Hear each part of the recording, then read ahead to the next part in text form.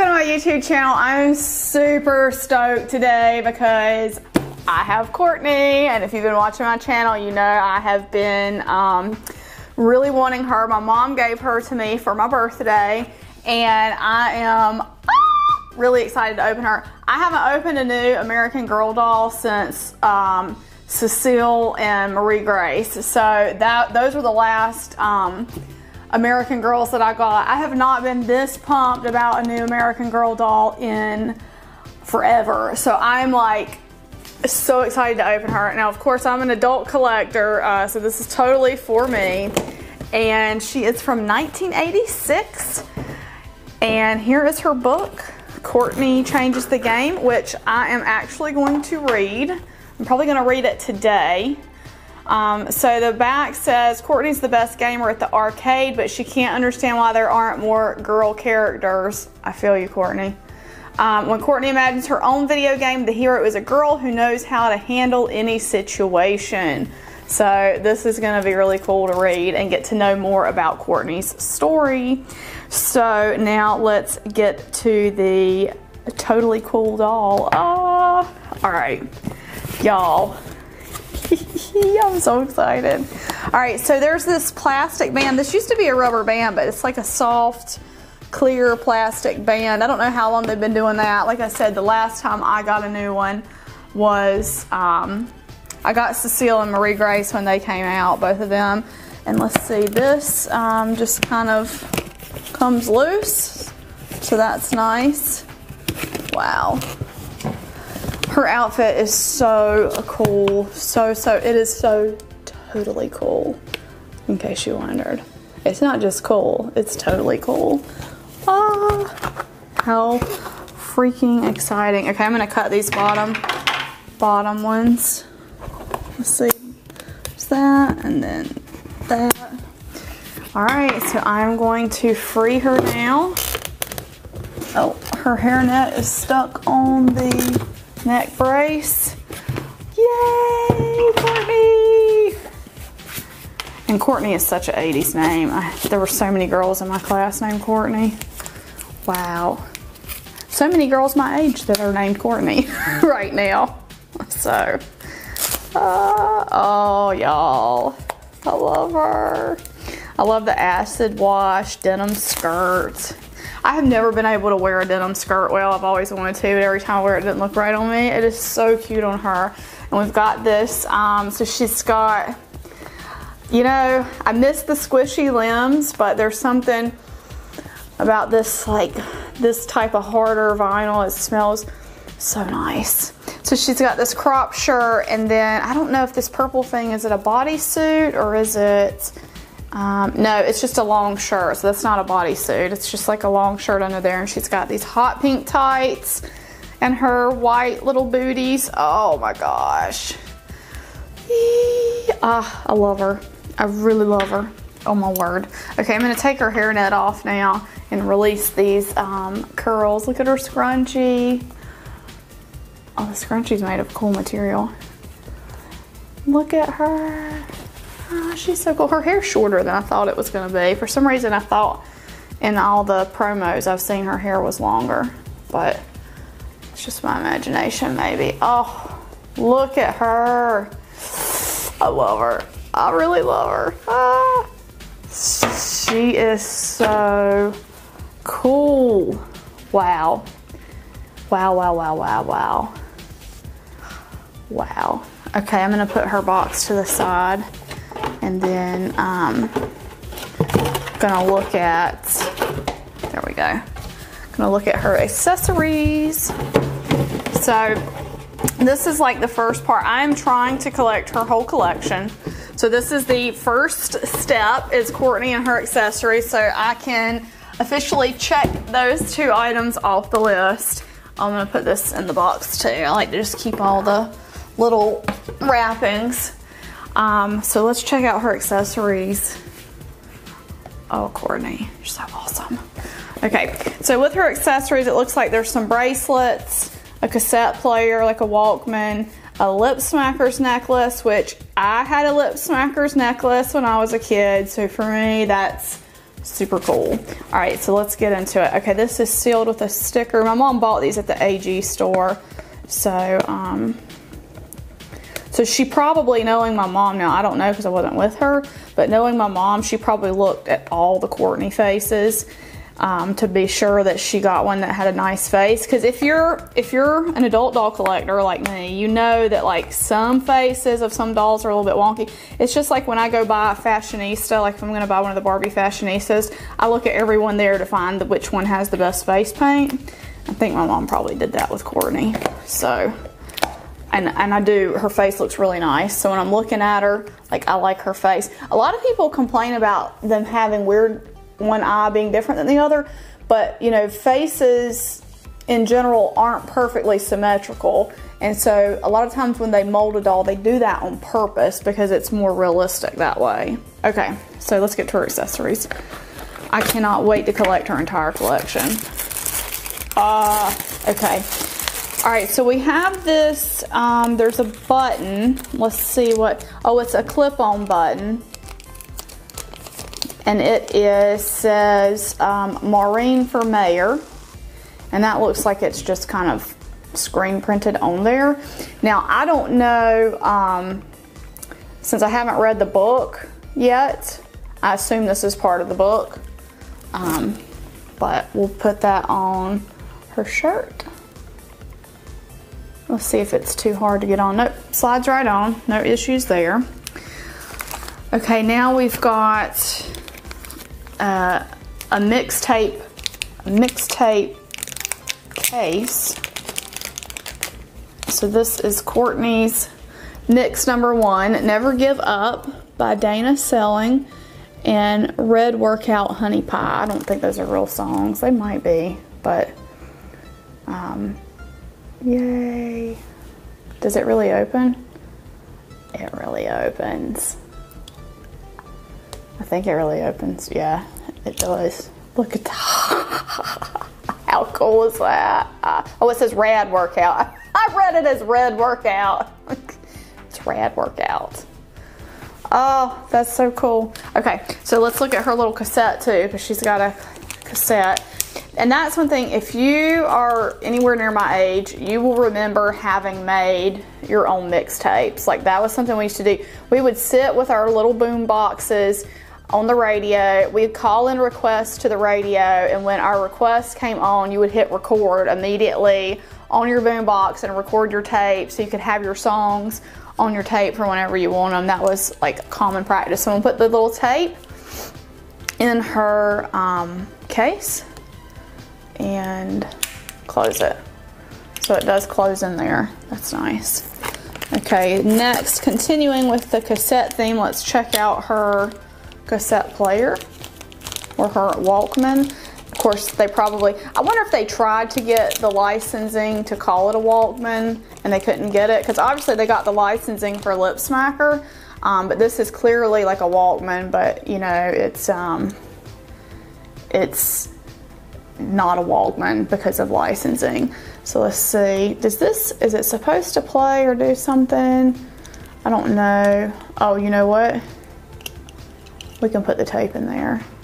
That's fine. How cool is that? So we can put, so if we want to play, like, this has got a lot of play value if you were a kid, which I'm not, but you know, for an adult collector like me, you've got a lot of value for photography here, for display scenes, because you can actually drop the cassette in there. It goes right in, and then you can close it, and it has, let's see, do I have it in upside down? Let me put the teeth on the, oh yeah, I must have it upside down. Let's see. What am I doing wrong? There we go. Okay, yeah, so you want to put it in upside down and then do that. Wow. And it's got a little handle on the back that's perfectly American Girl hand sized. So there we go. So as an adult collector, as I was saying, these things have a lot of display value, like really great for displays, really great for photography if you'd like to take pictures of your dolls like I do. Just a lot of play value for a kid, great collectability value for an adult collector. All right, now we got the neon bangle bracelets. Oh my gosh, I had so many of these when I was a kid.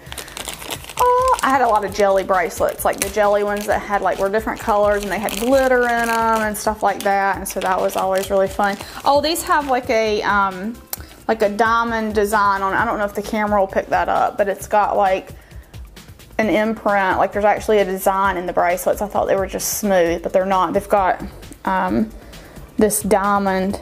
Kind of reminds me of like a snake, because we got some snakes around here with that diamond. So they open, let's see, I'm just gonna put it on her. There we go. Love it. I love this. Love it. Wow. Wow, wow, wow, wow, wow. This, y'all, got to get her whole collection. Look at her. Okay, yay. All right, so we've also now got the headphones that go with the Walkman, or the, sorry, not the Walkman, the cassette player. Gotta stop calling it a Walkman. But I'm gonna take these out and put them on her. I love that they picked the 80s colors too, because like, it's funny, my husband and I, there's this beach that we go to and we'll ride by, and like the beach still has the signage from like all the different resorts still have the signage from the 70s, 80s, and 90s, and we'll look at the graphics on the signs and try to call it by the year, like, oh, that's from 78, that's from 94, that kind of thing. These colors are totally like, that's what it reminds me of. It reminds me of some of that signage at the beach. Okay, so these are her headphones, and this is kind of twisted up. So let's see, I'm gonna turn her around and let's see how well this goes on. Oh, that's really easy. It went right on. And I believe that this plugs into, there's this little nub here, and I think that's where the headphones are going to plug into. Yep, look at that. That's so cool. So again, play value would be really high if you're a kid, but for an adult collector, just imagine the sort of like display you can set up and the pictures you could take with this. It is superb. All right, and now for my absolute favorite accessory in this whole box is her lip smacker necklace, because I had one of these and I loved it. It was like, I had several of these. I didn't just have one. Like, I think every Christmas there was a new lip smacker necklace in my stocking. So, and this is peach lip. Oh, there's really, like, it comes off the cap. Is it a real chapstick? No, okay. I was feeling it like, oh my gosh, is it really a real lip smacker? It's not, that's plastic. But how cool is that? Like, it is so cool. So basically what I'm gonna probably have to do here is I might have to tape this cap on. Well, it's pretty snug. This is one of those little pieces that'll be easy to get lost. So you're gonna have to be careful with that. So this thing, so it's got like this adjustable cord that you can pull. So I'm gonna pull it out, I'm gonna slip it over her head. I'm gonna put it up under her hair because I don't want to ruin all those beautiful curls on her head. And then let's see if I can get it under her. Let me pull this back out and around. There we go. And I'm going to tighten it up now. So to tighten it up, we're just going to grab the 2 knots and pull. So I want it way tight on her. So let's see if I can pull it all the way tight.